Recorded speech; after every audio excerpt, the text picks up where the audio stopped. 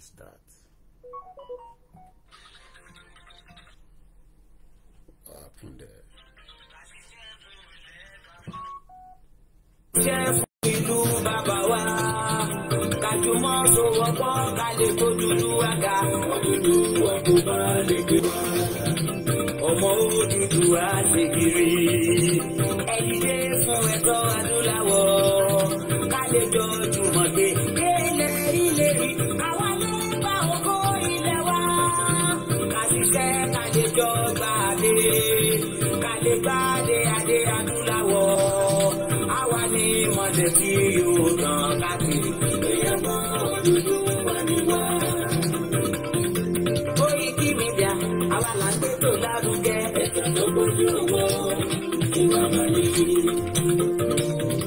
Kásá. Ẹgbẹ́ polówó ọjà wà káyé gbúgbà yín jẹ. Ẹ̀sẹ̀ tó bójú owó, ìwà mọ̀lẹ́. À ń gbé tó lárugẹ, à ń gbàsà lárugẹ. Ẹ̀sẹ̀ tó bójú owó, ìwà mọ̀lẹ́. News and sports, ẹ máa rí gan. Ẹ̀sẹ̀ tó bójú owó, ìwà mọ̀lẹ́. Ọmọ Ìjẹ̀bú alárẹ̀ ni ló ní kí n máa ké dandan. Koiki Media, ọlọ́lágbájúmọ̀ mi. Má bá ṣẹ̀rọ lọ. Ọmọ Yorùbá nìyẹn, ọmọ Yorùbá tata o. Àwùjádùn rẹ̀, ọmọ Ìjẹ̀bú alárẹ̀ ni. Ṣé ìlú máa fi dìbò bẹ́ẹ̀ mọ́lẹ̀? Ẹ̀yin lọ́mọ oníbò máa ń dé mádémádé. Ẹ̀yin lọ́mọ oníbò máa wọ̀ máa wọ̀ máa wọ̀ o.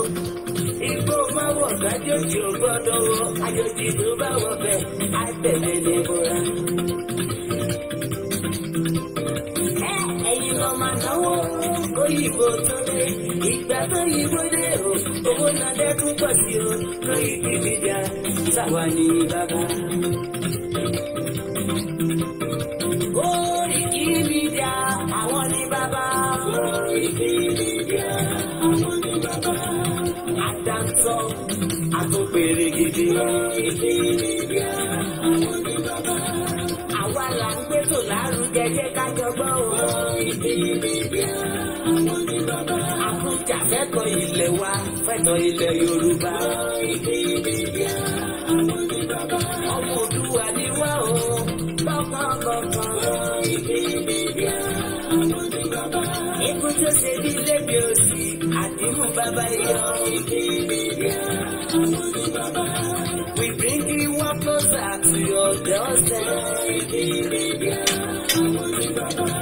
Àtẹ̀tẹ̀ tó fẹ́ òun tó kàn ní oko lára ni. Koiki Media, àwọn ní bàbá.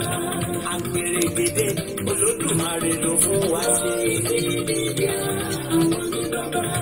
Gbogbo ayé ẹ̀gbọ́n, àwa ní bàbá o. Koiki Media, àwọn ní bàbá. Ẹ máa bọ̀ wá ẹgbẹ́ polówó ọjà yín wá o. Koiki Media, àwọn ní bàbá.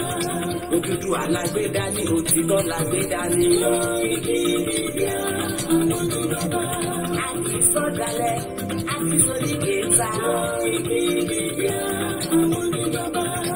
Àgbọ̀tàn, àtúnpẹ̀rẹ̀ kéde. Koiki Media, àwọn ní bàbá. Koiki Media, we bring you one closer to your doorstep. Àwọn ní bàbá. Koiki Media is around to give us the best. Is around to give us the best. Ladies and gentlemen, ẹ̀mú kalẹ̀ sílẹ̀, ẹgbẹ́ tí ẹ̀kọ́ ètò tó kojú gbogbo.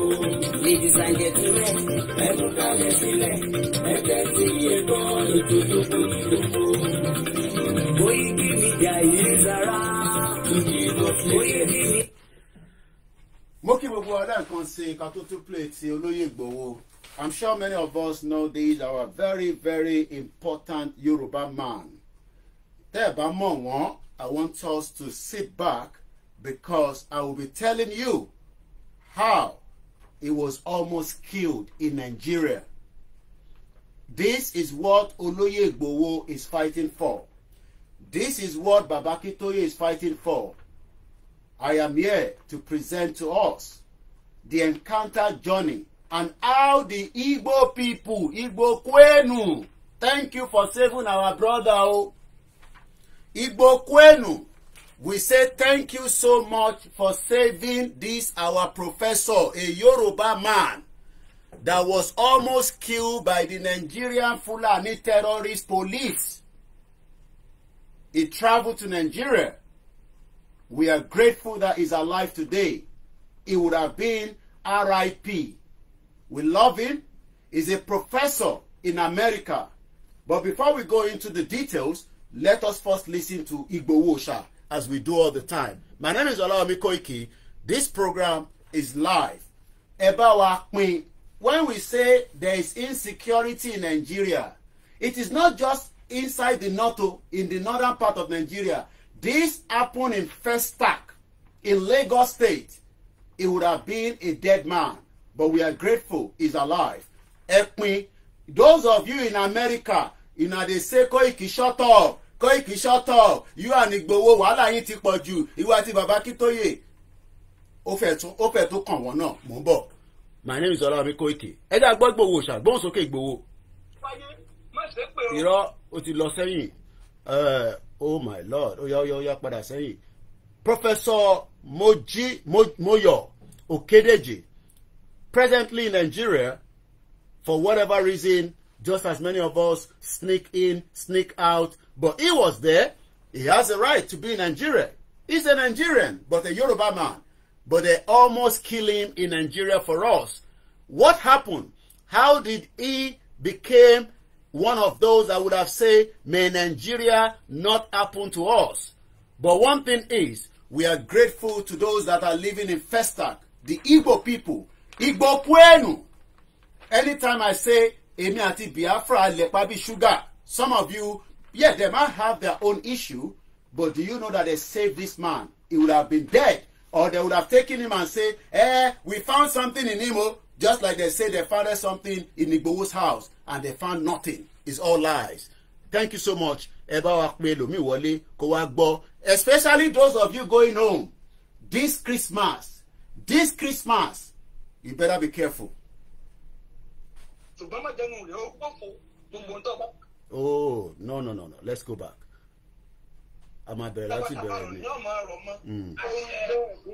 No, we have to start. We have to start it all over again.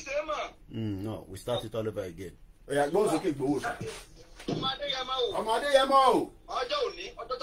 Ọjọ́ tó lápẹ̀rẹ̀ gidi ni. Ọmọ Yorùbá jókòó síbí, ẹbí ẹ̀ ní kẹ́ jókòó sí láàárọ̀ yìí. Bó ṣe máa pa bàbá wa náà nìyẹn. Àwọn Yorùbá yọ̀ ọ́. Wá ní kí ló lọ ṣe Nàìjíríà gan. A sọ fún pé Nàìjíríà ò safe. Ibẹ̀ ló wà, ó ń gbọ́ yín. Bẹ́ẹ̀ni. Ẹ ṣé bàbá wa Quadri.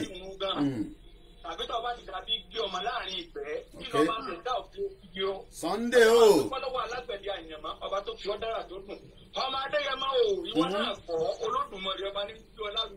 Sunday o.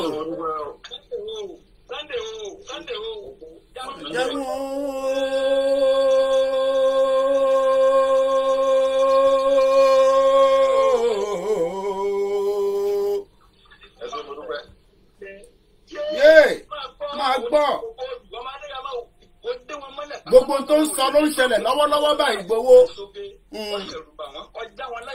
Ó ní wọ́n pa wá, wọ́n jí wa gbé. Ọmọ ẹ̀kọ́ lọ́mọ àwọn àlè. Ìyá ń fọmọ́lẹ̀ ni. Bẹ́ẹ̀ni. Tó ń bẹ wúrúwúrú, ó ń dùn wúrúwúrú. Ló bá máa pani ló pani. Ó yẹ dẹ́rù bà wá. Yé!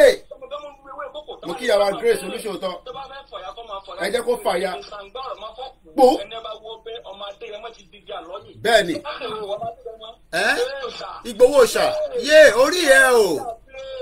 Ọmọ ìrọ̀dàtà ni ẹ, ọmọ akọ ni ọ ṣeun. Bẹ́ẹ̀ni.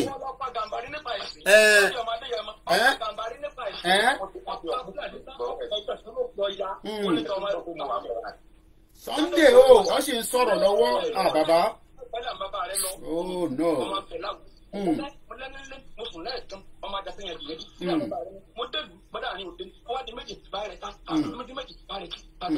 di méjì ẹgbẹ̀dínlógún wọ́n kan ìlà àárọ̀ bẹ́ẹ̀ ní gbogbo ilé wọn pàtàkì nínú bí àwọn rẹ̀ ọmọ gbọ́dọ̀ lọ́kọ̀ iná ìṣòwò àkọ́nìṣọ́ lọ́kọ̀ iná sì ìgbàlẹ̀ ọmọ Adéyẹmọ Sunday o máa gbọ́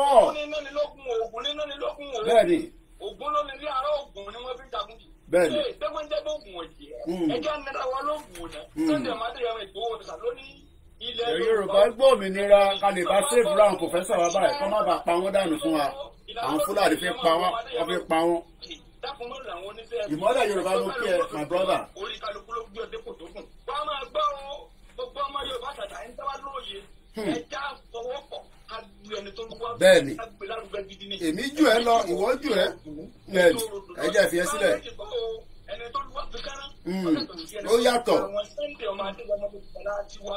Akọni tiwa jagun yé ó yá à ń gbọ́.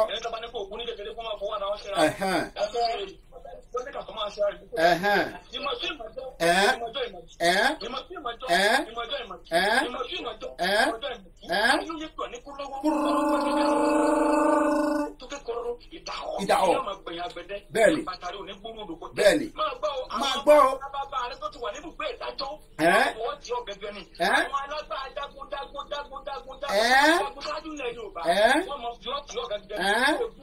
Aláàfin Ọbàtálá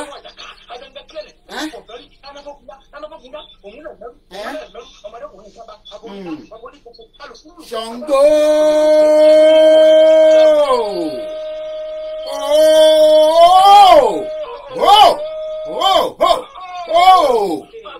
Sunday ọmọ Adéyẹmọ ìtò ń sọ náà ló ń ṣẹlẹ̀ lọ́wọ́lọ́wọ́ báyìí. Ibo ló ti ní gbẹ̀tugbẹ̀tu tiẹ̀ bẹ́ẹ̀ni security nílẹ̀ Yorùbá á ti wà á problem.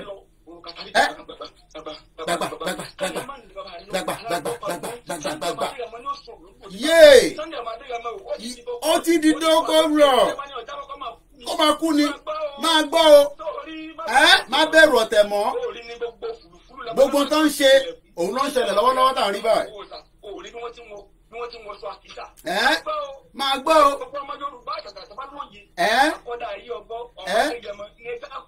Wọ́n ní fọwọ́ tì. Ẹ fọ̀tẹ́lẹ̀. Ẹgbẹ́ tó wà fún lóyè òun ló ní kọ́kọ́rọ́ ẹ̀. Mo sọ fún gbogbo ọmọ Yorùbá. Mo kí ẹ easy. Igi igbó sórí pọ̀ wọ́n dìbẹ́. Àwọn àgbàlagbà wọ́n ní bí orí bá dúró tọrùn inú déyìn ọ̀tọ̀tọ̀. Bẹ́ẹ̀ni. Sunday ọmọ Adéyẹmọ ìwọ má sọ̀rọ̀ olúkálukú wọn lọ́wọ́ wọn jáde lọ́wọ́ wọn sọ pé báyìí ló ṣe ń ṣẹlẹ̀ sáwọn má ṣe pé ìmọ́lẹ̀ wọn náà dúró ná a sì ń padà bọ̀ ìmọ́lẹ̀ thank you àrọ̀ ọ̀rọ̀ mọ́ bẹ́ẹ̀ ni tó bá yẹ pé bàbá yìí ní sọ ti pa nísìn àbá máa ní RIP àbá tún sọ pé RIP Ọlọ́run jẹ́ kó jẹ́ tiwọn bẹ́ẹ̀ àrọ̀rọ̀ máa rọ̀ mọ́ ó rẹ̀ ó ṣẹ àtúnpadàbọ̀ a ti mọ̀ pé wọ́n náà ni akéwì ni kò pé méjì mo bẹ̀rù àbá ẹja lọ kí áńtẹ̀mù wa tá a bá ti kà á tán àwa máa prepare láti tún máa múra lọ sí Star Radio. Mo kí gbogbo ọmọ Yorùbá lẹ́ẹ̀kan sí tẹ́ ẹ bá mọ bàbá wa yìí ẹ̀yin púpọ̀ yìí ẹ lè máa mọ̀ wọ́n àwa tá à ń fọ́lò àwọn ọ̀jọ̀gbọ́n kan wà tọ́lọ́ ọba Elédùmarè tó fi jíǹkẹ́lẹ̀ Yorùbá irú ẹ̀ ni bàbá wa tí a fi tọ̀wọ̀tọ̀wọ̀ dárúkọ wa yìí bàbá wa yìí bàbá dáadáa bàbá tó yẹ pé tẹ́ bá lọ sórí péjì wọn tẹ́ bá rí ntọ́ máa ń jù sílẹ̀ tẹ́ bá ka átíkù wọn orí a máa wú pé ọmọ Yorùbá àtàtà làwọn eléyìí wọ́n lọ Nàìjíríà Ọlọ́run ló ní àbá tún máa sọ pé Nigeria has happened to Professor Moyo Okediji adúpẹ́ fọ́lọ́run ẹ jẹ́ ká play anthem wa ká tó máa tẹ̀síwájú mò ń padà bọ̀ Ọláyọmí Koiki Media bringing the world closer to your doorstep ìbàdàn ti máa gbọ́ kí ló ṣẹlẹ̀ a máa kà á nísìnyí àmọ́ ẹ jẹ́ àkọ́kọ́ gbọ́ ilé mò ń bọ̀. Orílẹ̀-èdè ẹ jẹ́ ká máa gbéga lágbègà ìgbàgbọ́ ni bàtí bẹ̀rù àṣìṣe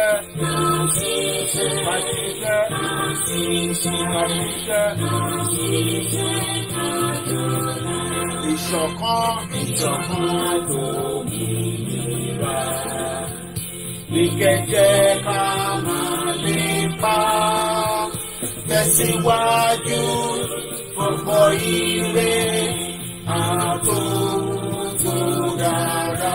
ọmọ dúdú wà Olúwa bọ́ sí ipò ẹ̀tọ́ rẹ̀ ìwọ ni ìmọ́lẹ̀ gbogbo adúláwọ̀ àwa ni ìmọ́lẹ̀ gbogbo adúláwọ̀.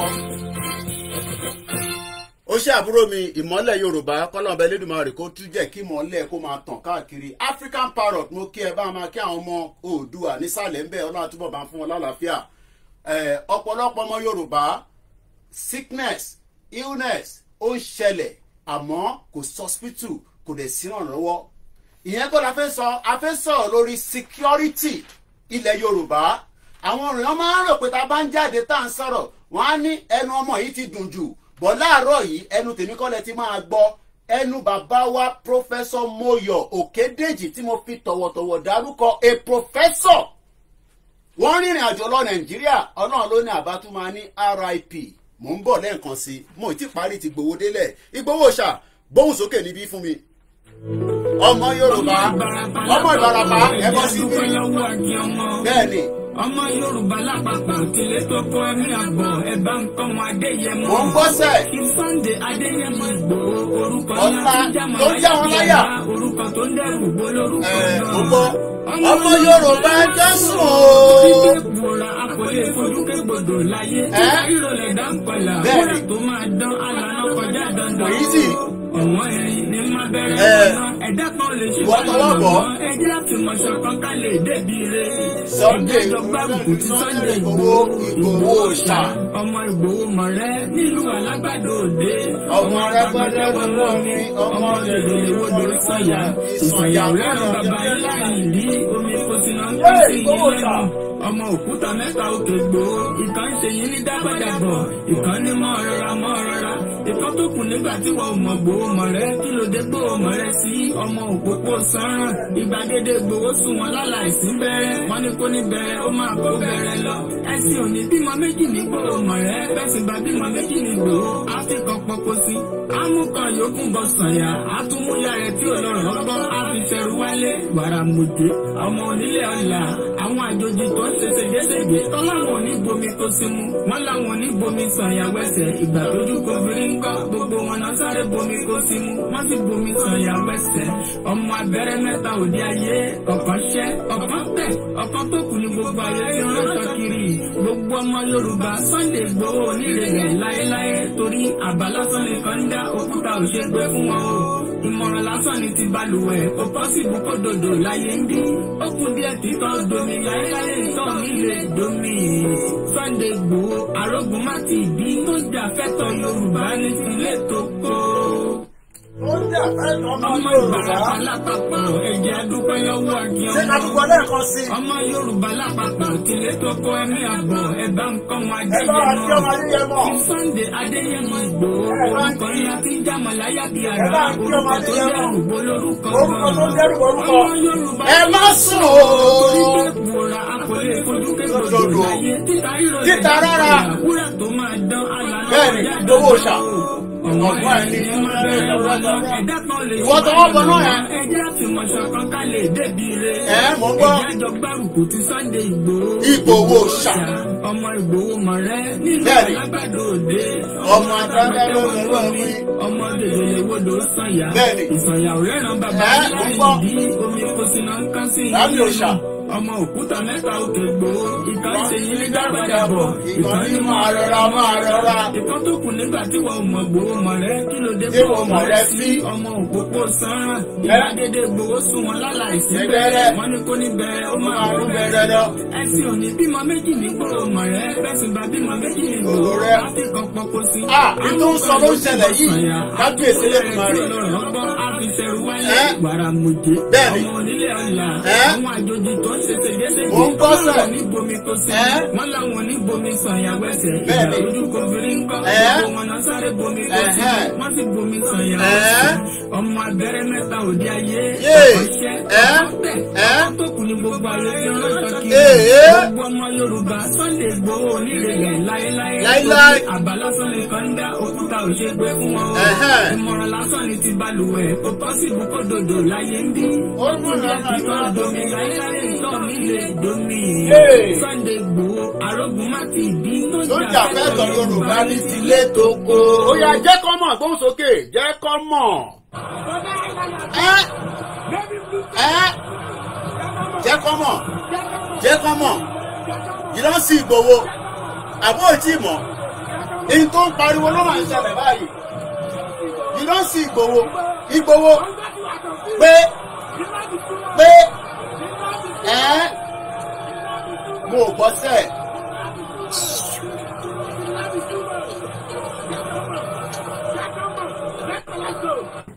Mo kí gbogbo alẹ́ kan sí.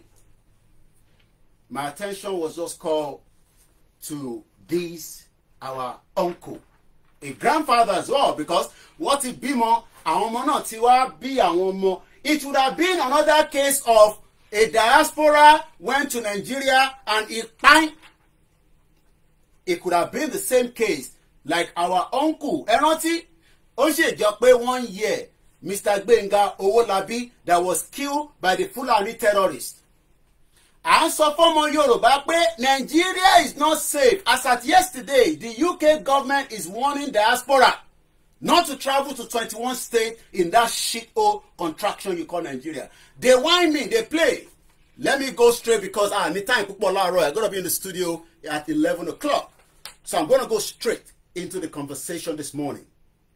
And let me remind you, if you say, Koiki, it's not going to happen in Jesus' name, I pray as well that it doesn't even happen in Isheshe name.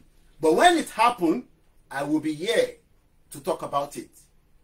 But we pray that life is still existing for this man. He would have been fine in Nigeria. Monile Madaruko Nikokonisi to the time constraint. This man called Professor Moyo Okediji. Ẹni tó bá mọ̀ wọ́n, ẹ lọ Google ẹ̀. I will first give us some background to what he does. He's a professor in one of the universities in America. Just like many Nigerians, you travel home. We cannot tell you not to go home. He would have been fine. Wọ́n bá ti pa bàbá yìí, nǹkan mi là bá máa sọ láàárọ̀ yìí. But every day I come out, everybody is saying, shut up, blah, blah, blah. No problem. No problem. But let's first go on his Facebook page. Let me give you some kind of background so that you can have understanding. And what I'm about to read, it is not me that wrote it, okay? If I say make I thank Igbo people, Igbo Kwenu, Professor say make I greet you now because I want to back Professor Sile. The Nigerian police would have kidnapped him and bang, he would have been dead. But he said now Igbo Kwen people when they for first time. Now then save in life. No be me talking. In case you want to know about him, just type in Professor Moyo Okediji. Let me give you his background while I hold on to his picture like this. Professor Okediji is an art history professor. History professor in art. You know Baba Kitoye is an history when it comes to the whole of hair. The gegege. But this one is specialized in art. Ìyẹn la ṣe ń sọ pé we the Yorubas, we are so intelligent, we are so articulated, we can do and undo, we can leave the mountain, but we are being put down by this country they call Nigeria. This messed up country. A father cannot look after the children. The children cannot even look after the father in the old age. Make una dey whine me say Nigeria is going to work. He is an art professor at the University of Texas at Houston. Just like Baba Akintoye spent years in America until he relocated to Nigeria and realized that Nigeria is not going to work. But many Yoruba people that should have supported this project of the movement so that we can move out of Nigeria, the intellectuals, those elite, those that have the resources, they are pulling back. But one day you will go to Nigeria and you are likely to pine. I pray not. He would have been dead in Nigeria. But we are grateful that he's alive.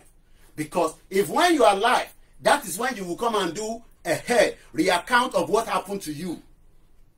Let me tell you, there's a lot happening in Nigeria. Before I talk about Professor, it's because Professor is a message. But I picked it up very late because of the amount of messages that traveled into my mobile phone. Someone sent me a message, and I'm just waiting for my phone to load and reload back so that I can play that, so that it doesn't look like it is only big people we talk about. We also talk about the small people, where terrorists, where economy don't destroy their life, hospital don't allow them to chop, welfare, everything is happening. When we say support Koiki Media, support us so that we can go and be talking to the grassroots. Go and see the video that our boys are doing recently, going out there to speak to the average layman, not the one where they're telling you from the TV. Let's listen to this. This was something that was sent to me yesterday, but we thank God that this individual as well, they've been released. Let's listen to it like this. Hello, Mr. Koiki, ẹ jọ̀ọ́. Fresh incident, the control ṣẹlẹ̀ inside the Ìṣàrà yẹn. Wọ́n kidnap àwọn èèyàn mẹ́ta, bàbá àti ìyá àti ọmọ. Ẹ jọ̀ọ́ tẹ́ bá ní ẹni àwọn èèyàn wa tó yẹ pọ́n lè help. Inside the Ìṣàrà yẹn. Or you can get back to me so that I can give you the full information, sir. This was yesterday. But thank God that these ones have been. Their mother was breastfeeding, so they thought that maybe God's Isheshe, whatever, what released Yayen. But later on, the message came that they've actually released everybody after paying ransom. Let's listen to the next audio. Yes, sir. On release the ìyàwó àti ọmọ 9 years old lánàá fún wọn. Ọkọ àti àwọn yòókù sì wà ńbẹ̀. Torí àwọn tó ń ṣe kínní, àwọn tó kidnap pọ̀. Wọ́n block road méjèèjì. Ní Ìṣàrà lánàá lélẹ́yìí. Wọ́n ṣe bí wọ́n wọ camouflage àwọn sójà. Did you hear that? So àwọn èèyàn kọ́ fi gbogbo ọlọ́pàá ni wọ́n. Did you hear that? Wọ́n kọ́kọ́ feel pé ọlọ́pàá ni wọ́n. So when you see people dressed in military outfit, police outfit, these were the same set of people that were almost going to kill this professor in Nigeria, as he said it on his Facebook. But let's first listen to another one that was sent to me yesterday. But this one now, I think that they've been able to pay ransom and they've got out quickly. Support us. The details is there. First Bank 309-680-8848. Yeah, we need money.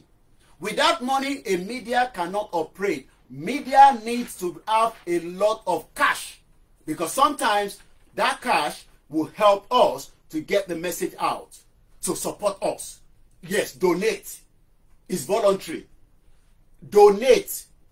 Nothing is small, because if you want us to continue to propagate the movement, you will support the media to be able to do the job. Don't come and say, hey, which kind, is it because you... No. Al Jazeera is funded by the government of Qatar. That is why you can go and witness Al Jazeera and think that I can beat Al Jazeera if I have the kind of cash that Al Jazeera have.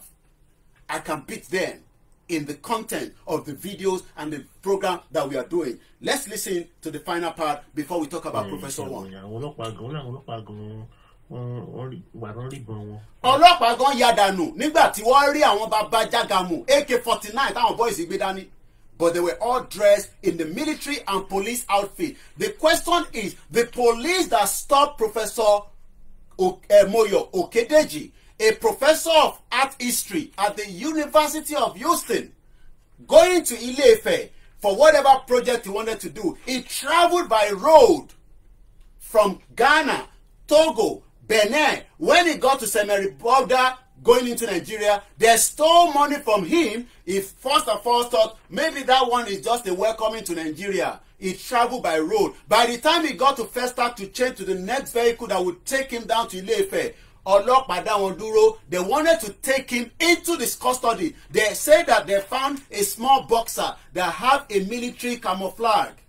After they've already dealt with him in the border, they whine me, ẹ̀yin ọmọ Yorùbá, ẹ máa sọ pé Nigeria is safe, it's free, don't worry Koiki, I can quickly go and I will come back. I pray you do, but sometimes people don't return back. Let's continue with this. Because it be checking point not to operate. Did you hear that? This one were even operating. Can we now say that it's between the police? This one is not Professor Wano. This one is another one from yesterday. I am just trying to say that it is not because it's Professor. That is why we're going to talk about it. I talk about everybody. It doesn't matter whether you are big, whether you are young, as long as what Igboho is fighting for is still reflecting to the reason why we say there's a danger in Yoruba land. That danger is not in the north anymore. The danger is around us now. It's facing us on a daily basis. Go to Ikere yesterday. There was a bullion van that was blown apart and the money was removed. Shootings periodically. Wema banned. People were killed. People were injured. We cannot show you those images. We cannot post it on the Facebook. But that is why I said support us so that this kind of images we can then post it on our website. But we need a lot of money. Money is needed to fund media. We need money. Don't let anybody fool you that, hey, but when I feel my bow, yes, I feel bowoni because Al Jazeera telongo lojojumo yen, CNN telongo lojojumo yen, all these BBC telongo lojojumo, we are the one funding BBC in this country. By April next year, I would have to pay £157 every year to fund BBC that is not talking about the Yoruba Nation struggle, the Yoruba Nation movement. They say we don't need money. And those of you that are funding and supporting us, please do not stop. We love you, we appreciate you, and we will never, never. I said I am the last man standing. Nobody will say I will not. I will be the last man standing because Yoruba Nation will happen in my lifetime. Bones, okay, my brother. So I want camouflage flag. Oh, camouflage. Soldier. Okay. Okay. Imagine no lewa. Okay. Wọ́n release ọmọ pẹ̀lú ìyá lánàá. Lánàá. Òkè torí pé ọmọ pé lady yẹn ti ń wíìkì. Ó ti ń wíìkì. Tó ń breastfeed lọ́wọ́. Ó ṣe tó ń breastfeed lọ́wọ́. Wọ́n release ẹ̀. Wọ́n sọ pé òun lè rìn mọ́. Kò lè rìn mọ́. You know these people when they kidnap you, you will walk just like how they did with our uncle. Kọ́lọ́bà Andrew tàwọn ọmọ àtìyàwó wọn ní Maryland. Mr. Gbenga Owolabi, the family are still in pain because it was killed by the same system. Let me move swiftly because of my time constraint. It's 14 minutes past. Let's go now. This one, there's a good update because they've released the husband, but they still have people there that they still kidnap. Go ahead, Mumbo. My brother. Mẹ́wàá ń ṣẹlẹ̀. Níbo ló ti ń ṣẹlẹ̀? Mẹ́wàá ló ń ṣẹlẹ̀. Níbo ṣé ní London ló ti ń ṣẹlẹ̀? Ṣé l'Amẹ́ríkà ló ti ń ṣẹlẹ̀? Àbí ní shit hole country tó ń pè Nàìjíríà? Gbóhùn sókè. Now, I just spoke with the victim now. Mẹ́wàá ń ṣẹlẹ̀ o. Mẹ́wàá ń ṣẹlẹ̀. Nǹkan ṣẹlẹ̀ nílẹ̀ Yorùbá. Nǹkan tí ń ṣẹlẹ̀ o. Nǹkan kan ṣẹlẹ̀. Ìtí Ìgbòho ń pariwo fún nìyẹn pé nǹkan ṣẹlẹ̀ ó ń mí ó ń kàn. 1 million Fúlàní ò lè dá Ìgbòho dúró. Wọ́n bí wọn dá. 1 million Fúlàní wọ́n lè dáhùn nìkan dúró. Ọlọ́run ọba ló sọ bẹ́ẹ̀ ni.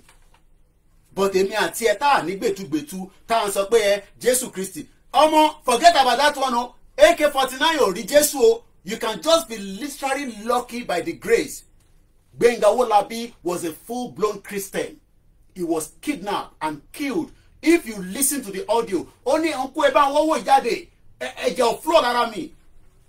Ìwọ má jẹ́ kẹ́jẹ̀ flow lára ẹ for 1 hour. kò rò bí o máa survive. Gbóhùn sókè kí ló náà ṣẹlẹ̀ nílẹ̀ Yorùbá ó ní mẹ́wàá ń ṣẹlẹ̀ ó yá. I just spoke with the victim now. Okay. Mẹ́wàá ń ṣẹlẹ̀ o. Mẹ́wàá ń ṣẹlẹ̀. Nǹkan ṣẹlẹ̀ nílẹ̀ Yorùbá. Kò eléyìí ò ń ṣeré oníhòòhùn ṣeré rárá. Ṣẹ̀gbọ́n tó sọ eléyìí ò kì í ṣeré rárá. If you think that is a joke, kò kì í ṣeré rárá. You think that when we come, ẹ fi pé mo níṣẹ́, ẹ fi pé torí mo ń jáde lójoojúmọ́, iṣẹ́ tó náà kan mẹ́mi nísìnyí yẹn. Tó bá jẹ́ pé mi náà lọ fọ ọbọ̀ láràárọ̀ nísìnyí, ṣé màá ráyè máa jókòó báyìí tí mo ti wà níbi tí mo ti máa gba abọ́ £10 an hour tí máa fọbọ́. So tẹ bá rò pé níṣẹ́, it is because iṣẹ́ tèmi yàn ni mò ń ṣe lọ́wọ́lọ́wọ́ yìí. Iṣẹ́ tọba Elédùmarè yàn fún mi for now òun ni pé máa sọ̀rọ̀ máa gbóhùn sókè torí pé ọ̀pọ̀lọpọ̀ yín kọ́lẹ̀ lè ṣe ń tà ń ṣe mo kí $80 lẹ́ẹ̀kan sí. Kò ní ṣe gbogbo ilẹ̀ lè ṣe ń tà ń ṣe. Ẹ fi ipò yìí sì ni ẹ mọ iye attack tó ń wá fáwa náà but adúpẹ́ fọ́lọ́ adúpẹ́ fún àwọn ìyá tó dúró tì wá gbogbo èèyàn abiyamọ gidi. Ẹ fi ipò yìí sì ni pé bọ̀bọ̀ tó ń jáde lójoojúmọ́ ìta lòun ẹgbórúkọ ẹ lọ sínú omi ẹgbórúkọ ẹ lọ sínú afẹ́fẹ́ ẹ ṣe dé fún ẹ ṣe. Mo sọ fún yín pé gbogbo yẹn àwáwí ni o mo sì ń bọ̀ lẹ́ẹ̀kan sí i àìtí lọ sọ́dọ̀ ti professor mo kàn sí ń prepare mind yín gbóhùn sókè lẹ́ẹ̀kan sí eléyìí ti fẹ́ tán. Nílùú wa ẹ ní nílùú wa nǹkan tí Ìgbòho ń sọkọ́ nìyẹn Ìgbòho ní nílùú wa wàhálà ti ṣẹlẹ̀ we are in danger yẹn náà it has been affected many people but Professor Moyo was also affected he spoke out many respond is also saying Igbo kwenu. Only come máa dúpẹ́ lọ́wọ́ àwọn ọmọ Igbo. They would have killed him in Festa, in Lagos State. This one will be Ekiti, this one will be Ondo State. This say Lagos is safe. I pray Lagos is safe for you and your family.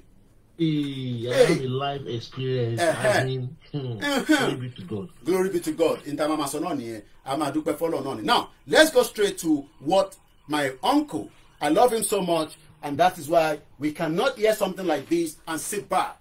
I just read it this morning. And I went to cross-check, and it was exactly on his Facebook. So what I'm about to read now is coming from his Facebook. He's a well-readed individual. And talk about professor. Professor ń ṣiṣẹ́ kékeré. Before you become a professor, kò ṣiṣẹ́ kékeré rárá. Lẹ́ẹ̀kan ṣiṣẹ́, bá wa pín ètò yìí, ó dà pé ẹnìkan lẹ fẹ́ gbọ́ àbí. Ẹ̀yin tẹ́ wà l'Amẹ́ríkà ẹ bá ń pín fáwọn tó wà l'Amẹ́ríkà pé tẹ́ bá ń lọ sílé ọmọ shine your eyes o. Ẹgbọ́n sókè. Oh yeah, let's read it quickly because of our time. It's going to take a bit of time, but it's not too long. It started, this was posted just 48 hours ago at exactly 3:19 p.m. I love to give date time to what I'm doing because the next generation will watch all this video and they will be talking about us and be appreciating the effort we put into this. Let's go into it.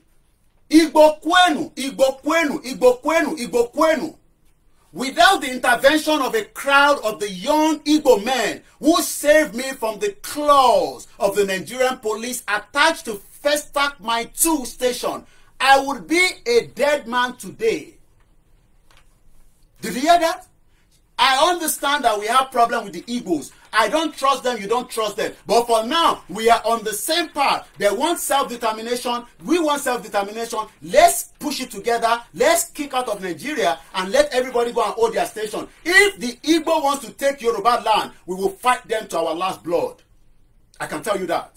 If they try it, we will fight them. But for now, we are fighting one common cause, which is the right to self-determination, and that right must be pushed. Push, push, push. Does not mean that we don't have the bad end among them, likewise our own.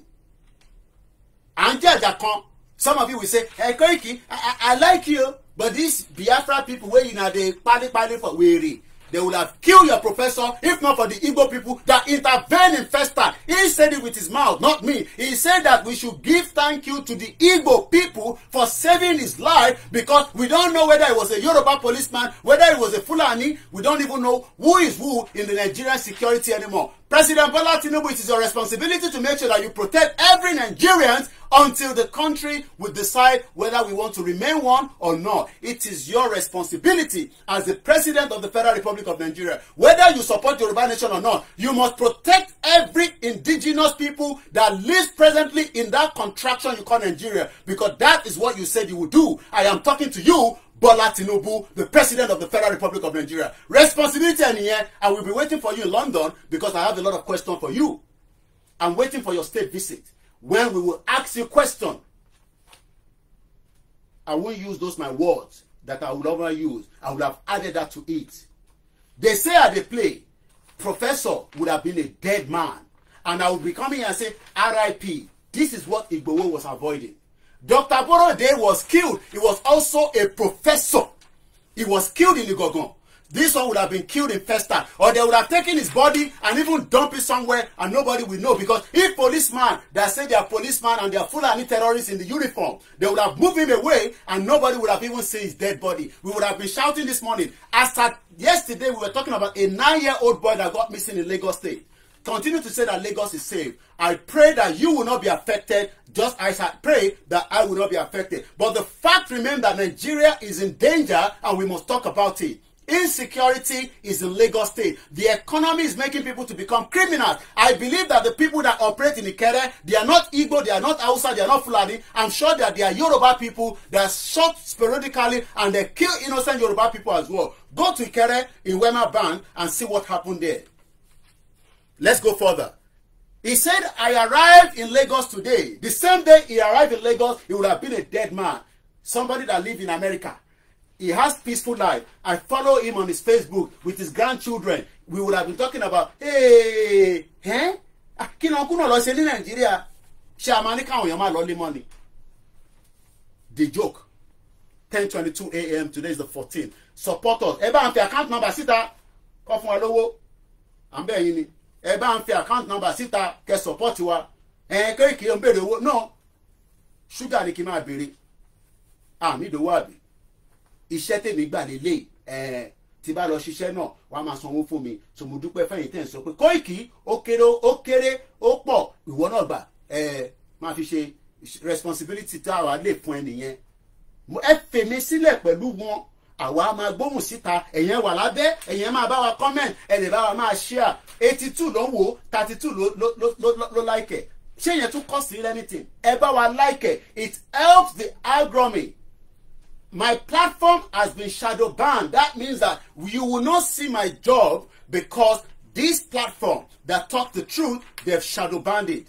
So it is your responsibility to share and also love and like and distribute the platform so that more people can see the job we're doing. My name is Olami Koiki, Koiki Media. I came in through Ghana and decided to enter Nigeria by road. There's nothing wrong in that. Many European people do not go by air in this country. They travel by road. Sometimes I see some plate numbers. I'm sure when you are in London, you'll be seeing that as well. You can drive from Europe into UK. There's nothing wrong in that. Why should it be a problem to go in from Ghana? Because some of you will start saying, talk by Ghana, talk by Nigeria, Gongon Airport. Why not? You can want to explore. You can want to see the landscape. I travel to Abuja by road, even though I know the risk. I'm talking about some years back. I will not try it again this time around. It's not worth it. I came through Ghana and decided to enter Nigeria by road. There's nothing wrong in that. There's nothing wrong in that. But the problem is that road is too dangerous. There's too many hyenas in the uniform calling themselves Nigerian military. They are not Nigerian military. They are Bororo terrorists in uniform. Let's go further. So I could see the lagoon, the landscape, riding inside a jeep that I have hired to drive me down. Nothing wrong in that. Many Yoruba people have done those journey about 40, 30 years ago. He would not have understood that you cannot do those kind of journey again. And if you're going to do it, you have to understand the terrain, especially most of us that are coming back. They will know that you are JJC. If you arrive in Nigeria today, somebody will tell you that you just arrived. I remember some years back when my mom first went to Nigeria after so many years. I think she was going to come up on the bus stop somewhere in Surulere. But other people can change. And one so imagine saying ile gogorowa.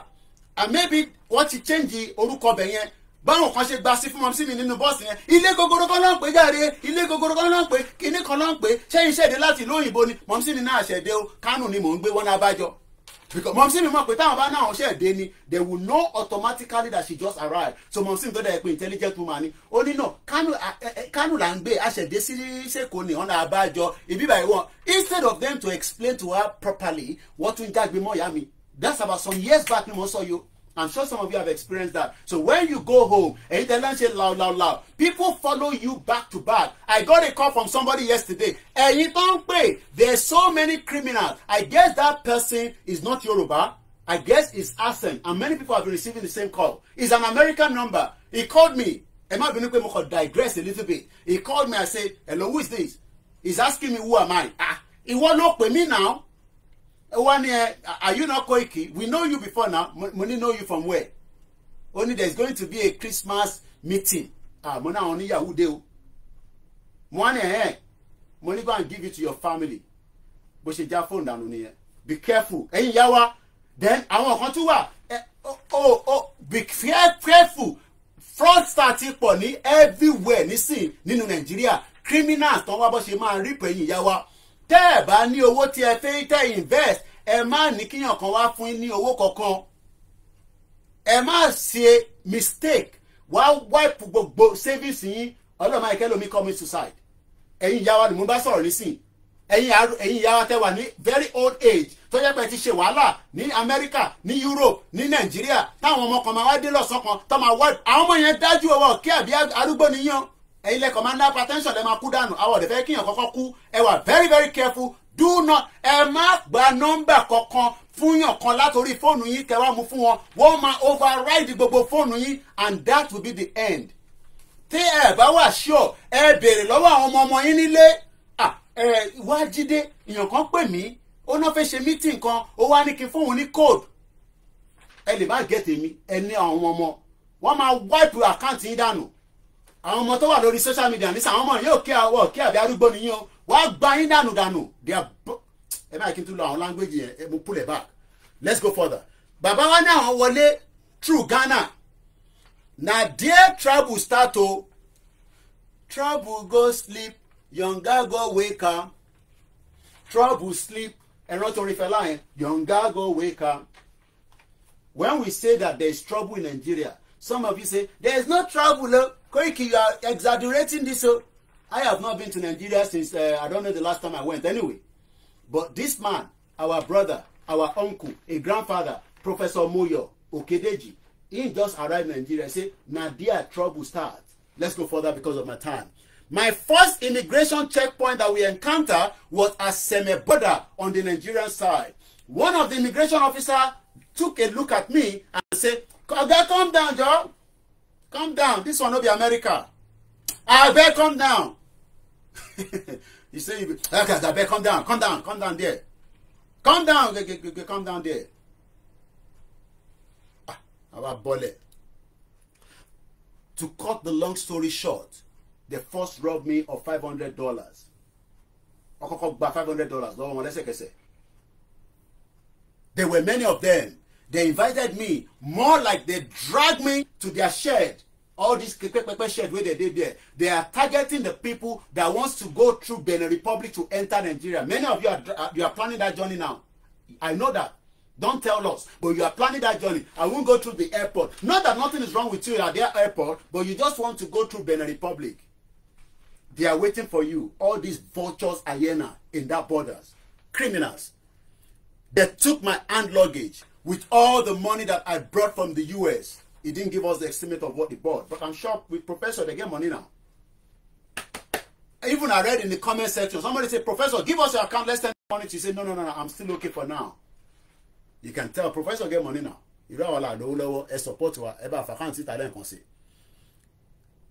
Their excuse was that they wanted to search it to see if it contained contraband. There's nothing wrong in that. It is the job of the security to make sure that they protect every Nigerian against influx of criminals. But these people only work in the southwest.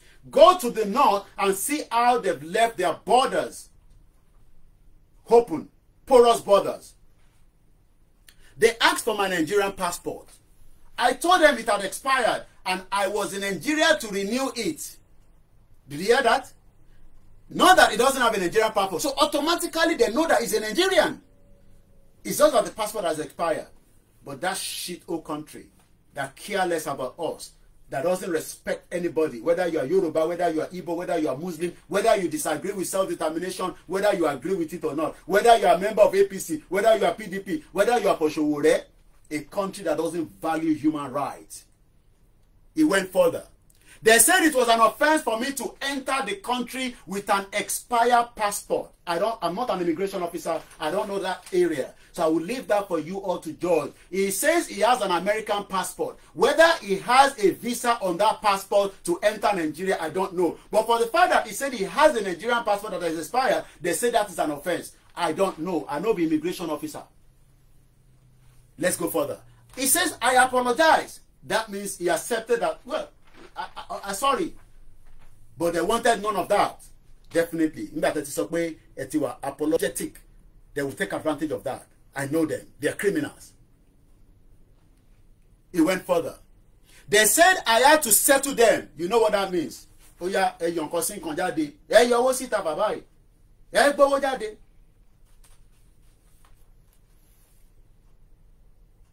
Gbowo jade. I'm not reading comment because I don't want to be distracted. It might be no for now. Because I'm very pressed with time. It says again, I apologize. But they wanted none of that. They said I have to settle them. Everybody know what that settle is. From the back. If that one way Kano governor, Baba Riga, nobody go talk. But if all these ordinary layman, they go, you know what I mean, settle. They said I have to settle them. They had my wallet containing money I brought to spend in Nigeria. And if somebody is holding your money, you would then have to negotiate. Somebody said, I drive from Belgium through Germany to Switzerland down to the France. Okay, it's not my thing.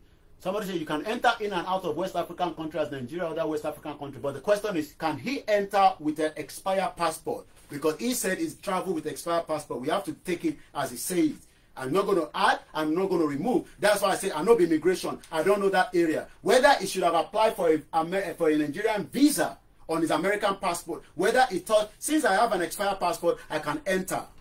Can he enter Nigeria with an expired passport? That's the question. Like I said, me, I know the immigration officer. Even without a passport, people, they pass. But because he's coming from America now, and he looks different, with his white beard, a big man, a professor of art, go on his page and see some of the work that he's doing. Ẹ̀gbọ́n mi ṣe gbọ́n ọmọ ti bèrè yín títí torí mo mọ̀ pé tẹ́ bá wà lórí platform máa fún mi lówó. Ìyẹn náà mo ṣe ń bèrè yín lẹ́nu ọjọ́ mẹ́ta ẹ̀. They send owó sí àkáǹtì mi gangan mo rí àláti yín. But mo ti rí àláti yín. Listen, thanks for the super chat. I know you've been busy with work. I know it's Christmas time. Somebody even say he doesn't need a passport. Somebody say you can get travel document. Okay, but the question is, he has traveled to Nigeria. We got to be factual about that without a... Well, he has a passport, according to him, but the passport has expired. So my question is, can he travel even into Nigeria, if not from the road, straight to Nigerian airport with a passport that has expired? Those of us that are immigration that have experience, maybe you should tell me. So, but let's not, because of my time, and I still have to... somebody said, yes, it can, because the new immigration law allow you to enter Nigeria with expired passport, but you will need to clear yourself. Okay, so that one are the one where they thank you, Mr. Man. So that one are the one where they collect, where they say settlement. Settlement. But the passport can be renewed also. That is probably what he wants to... Well, let's leave it that way. He can renew it in the embassy in America, but he's currently in Nigeria with an expired passport. And maybe he had the intention to renew it in Nigeria. Because America, they don't get booklet. And you know in Nigeria, hey, and change and it can be faster. I'm sure you all know what I'm talking about. Not that they're not doing that in America. But let's move swiftly anyway, because of our time constraint. And reading the comment we slow things down. But thanks so much for all the, many of you that are responding to the, to the message. He went further. So now they've owed his passport, his wallet. And you know when they don't hold the wallet, money go there inside. They saw two $20 notes. That will probably flag that this one is an American or this one is a Canadian. These guys know who is who. If you have British pound, they know you're coming from UK. And they don't need people from African country because they know say you don't get money. Now rice, now contraband you won't bring. These guys will not bring a contraband. You probably have enough money. He doesn't need to bring contraband to Nigeria. But they know say the other ones, when they go to the African countries, they want to bring contraband. Let's go further. When they saw the two $20 notes, and said I needed to give them this note because that one is going to give them more value. Otherwise, they will seize all the money in the wallet and take me to their office to make statement. That will become a dragging issue. So you'll probably say, you know what? Let me just let it go. Then he actually said, I have heard stories of visitors to the country ending up dead when the police invite them to their office. He has not got to Festac yet. He's still within the semi-border. This, what I'm explaining now, is within the semi-border, but there's another encounter when he got to Festac. So this one is still going through the immigration, trying to get into the country. I'm sure you all understand what I'm saying. And those of us that are watching us, this is the image. For those of you on the TikTok, that is the uncle that is scrolling behind. And we pray for every Nigerian, but the fact is there's so much insecurity, and I expect Bola Tinubu, the president, to do something quickly. He says, I have heard many stories of visitors that come to the country ending up dead when the police invite them to their office to clear some issue. So I eagerly gave them the $40 just to save his own. But then he says that when the jeep, when I counted, but they gave me back my things. But when I counted my money later, almost $500 don't go. These guys are criminals. They don't care. As they don't take the wallet, they don't pass the wallet, somebody don't remove the money. I'm sure they've even counted the money. And for the fact that they were able to remove $500 from a wallet, that means that this uncle was probably carrying some kind of, anyway, but when I counted my money later, 500 was missing. What can he do? He move on. Then the jeep that drove him from Ghana has to return back. Then there's another vehicle that would then take him from Festac to Ile-Ife. That is where another problem started. That is where another problem started. And he went further to say, so the jeep drove me to Festac in my 2 motor park, where another driver I have hired to take me to Ile-Ife was waiting. My 2 suitcases were on the floor at the My 2 Festac car park in public, right under the large gate to Festac. I was narrating my ordeal in the hands of the immigration to my driver when 3 gun-toting police officers appeared. How those ones appeared, nobody knows. But as we all know, it could be coincidence. It could be whether somebody spotted him and said, it looks like this one, they fresh, this one will get money. No, it not be like Nigerian where they suffer. Where they suffer to buy MTN and Glow. Eventually, 3 other policemen encounter him. And when they did, what happened? This is where he says, they carry some deadly looking AK-47. They wanted to see the content of my bag. Again, it is the right of the officer to stop you to see that whatever you are carrying is not human part. Because we know that people move with human part. But what then happened is what he's about to say that will have led to his death again. After he don't escape immigration at the semi-border, he's now talking about another incident the same day that took place right in Festac. So let's go further. Like I said, I can't read the comment, but I can see all the comment coming through, because of the time. I have to be in the studio at 11 o'clock. They wanted to see the content of my bag. As they searched the bag, they came upon the money I have bought from US. Definitely another flag. It could be Yahoo Yahoo. It could be anything. Police in Nigeria, when they see dollar, you could be anything. They don't like dollar. So, let's go further. Then it says, I introduced myself to them as a professor at the University of Texas in Houston, police officer. We don't see dollar. Many Yahoo Yahoo too, they don't represent as professor. I don't condone crime, but I'm sure you all know what I mean. So police officer doesn't want to even hear whether you're a professor in America, because they know that you are probably even one of their agents that is bringing the money back, especially with the fraud that has been going on in Nigeria. So we are all going to be affected, even though if we are genuine, working hard Nigerians that have our own liquid cash. Police officer trust nobody. So he says, I introduced myself as a professor at the University of Texas. This is now in Festac car park as he's about to make his journey to Ile-Ife. Policemen stopped him, and this is his encounter. They asked for identification. I gave them my driver license, the university issue ID card, my US passport, and my Nigerian passport. That should have said to the police officer that this is not an average person. But again, because of the because of the problem we have in Nigeria, they don't know who is who, because anybody can forge any of this document. You can go to Oluwole and ask what used to happen there in Oluwole some years back. By that time, about 10 officers don't come had descended upon me. Right there, I'm sure people in the area will be watching, which is where he said we should thank the Igbo people because they saved his life, because the officer were going to take him away. Then they started to search my bag. They found that my suitcase contained personal item, my personal effect.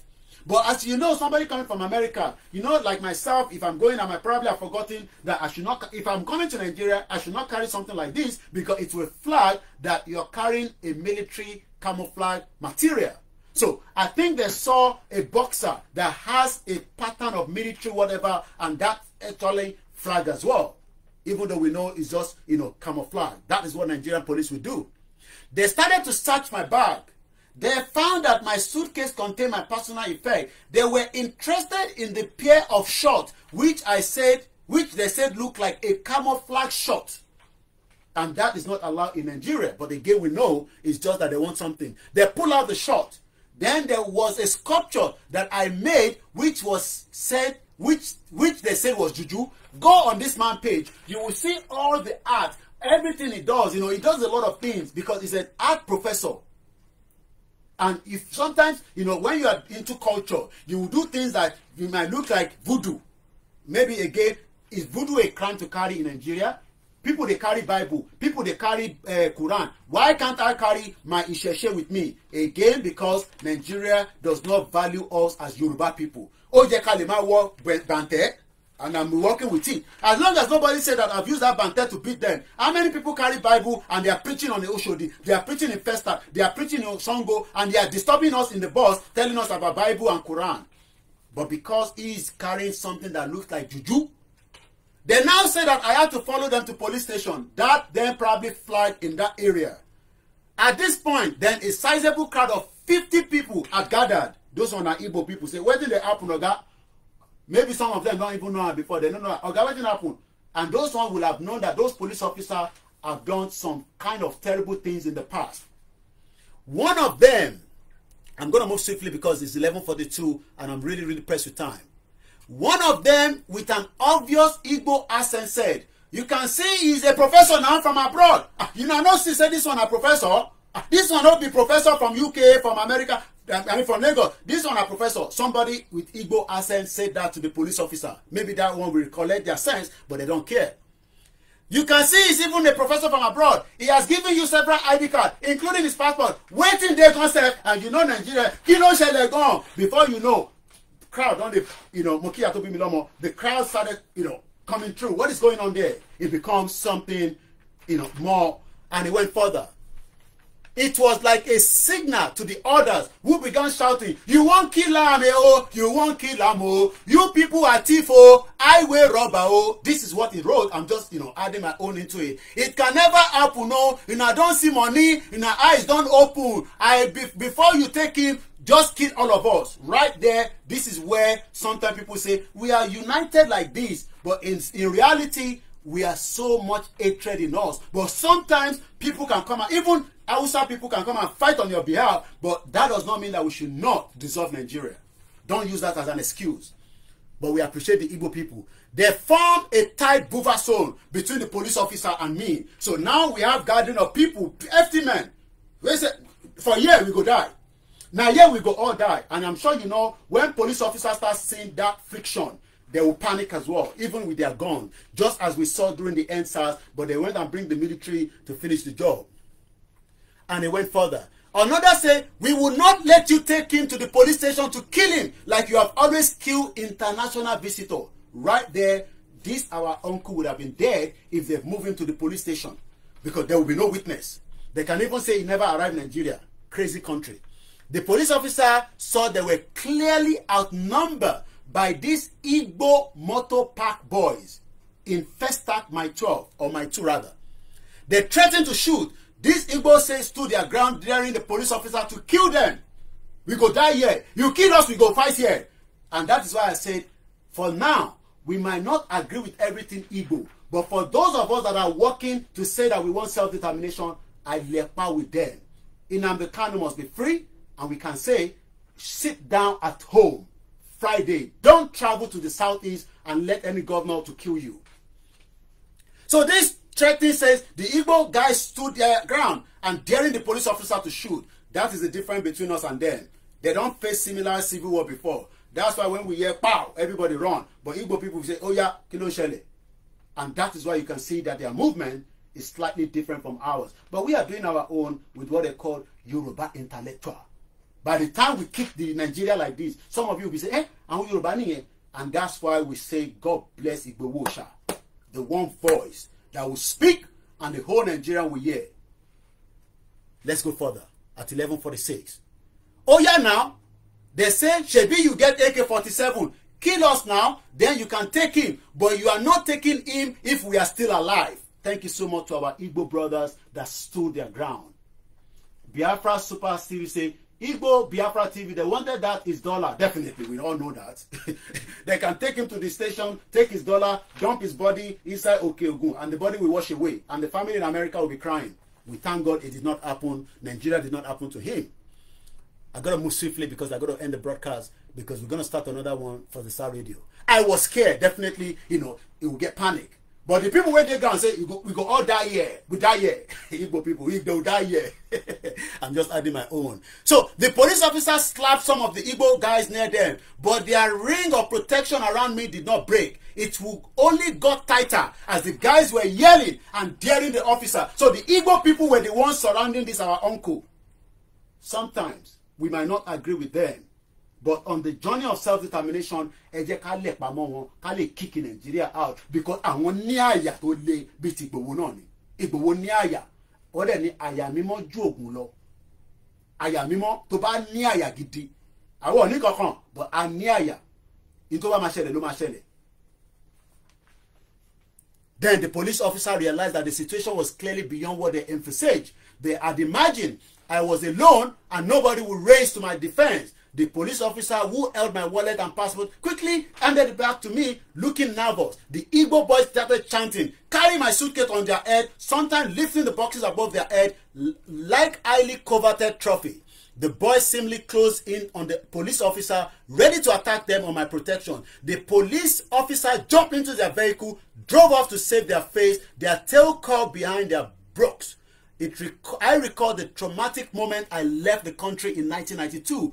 I swear, if you see this God-forsaken country again, cut my neck off. He said he's not coming back to Nigeria. What if you professor rí? What if you want Remo? And to ba mo number professor e ba nki wọ́n pé Ọláyọmí kò kin kin pé a te dúpẹ́ pa ṣe ngburo yín. He went further to say, if you see me, the last time he went to Nigeria was probably 1992. He said, if you see me in this God with the small G, God-forsaken country again, cut my neck off. There's so many countries around the world that he has not visited. Why Nigeria? He can send people in Nigeria to do whatever he needs to do. Muki Amilen Konsi, Muki Professor Banji Akintoye. Obviously, the country has fallen. I want to move swiftly now. Obviously, the country has fallen much lower since then and is now a danger zone in which men in uniform of all descriptions, immigration, custom officer, police vehicle, inspection officer, others are wearing uniform difficult to identify or define. This is what we have been saying. Many of them are putting on this uniform. We don't know who is who. Which kind insogbu be this? It says. They've taken all over the country. It is a geographical zone best avoided if you can. Did you hear? Professor is saying it is a geographical zone best avoided if you can. But there's no way. Some of us will still have to go home for one reason or the other. But be careful when you go home because you might not see Igbo people around you all the time. But for the intervention of these Igbo boys, I could be locked up in the cell at my 2 Festa police now or dead and my body disposed of. Someone needs to do something now. Well, that is where Professor, me and you go fight to. The thing will go happen is say, e darapọ̀ mọ́ wa dáadáa, kẹ́ bá wa gbasi, ẹ bá wa lo talent yín, networking yín, can put down Nigeria. Nothing can be done. Nobody can rectify it. Nobody can fix it. Someone needs to do something. Igboho is doing something. Baba Akintoye is doing something. Professor, you never watch something with your own knowledge. If they want to save the citizens of Nigeria from the law enforcement officer, the NSAS is still there. Nobody can save anybody. We got to save ourselves.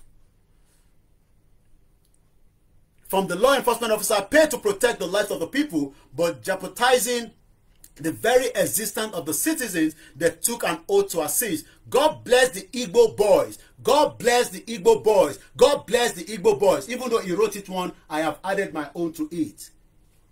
Who rescued me from the hands of the obvious police officer at the My 2 Festa today, which was on the 12th of December. This one will be last year. This one will be storyteller. This happened to him I believe he's still in Nigeria because this happened 48 hours ago. Moki our great solution to Moki when grandma. I am sure not all officers are bad. Oh yeah, definitely. I mean, I can agree with him on that. But how do we know which one is not bad and which one is bad? And it goes further, the last one. But those officers at my 2 first tag who attacked me for daring to return to Nigeria on a visit were evil, worse than maggot. Me, I will pack my stuff and flee to Ghana tomorrow. God bless Professor Moyo, Okediji. Ẹni tó bá mọ̀ wọ́n, ẹ sọ fún wọn pé mo dúpẹ́ lọ́wọ́ wọn, mo dúpẹ́ lọ́wọ́ orí wọn, mo dúpẹ́ lọ́wọ́ gbogbo akitiyan tó ń ṣe. Òun ló yọ wọ́n. Not everybody will come and tell you such thing. Thank you so much. We'll be back on the Star Radio UK. I got to end this because I don't want to link it to the Star Radio. Remember, I am Olayomi Koiki, the last man standing for the Yoruba nation. Bye for now.